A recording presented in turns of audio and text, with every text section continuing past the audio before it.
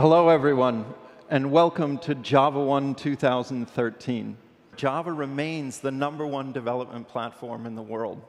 And there's a lot going on in our industry right now. There are massive shifts, massive innovation, and a huge amount of change that's happening. And that change poses challenges for Java, but more importantly, it poses huge opportunity. With Java 8, we're going to get code portability, we're going to get commonality of APIs, and we're going to have common tooling from the smallest device all the way up through SE embedded, all the way to the server-side SE. that you were mentioning, yes.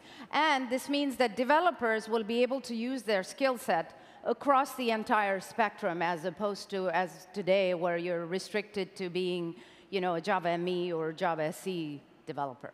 We are announcing today that we are open sourcing Project Avatar. It should be available like right now if you go to this URL, avatar.java.net. So a brand new. Very good. There is real change happening in our industry.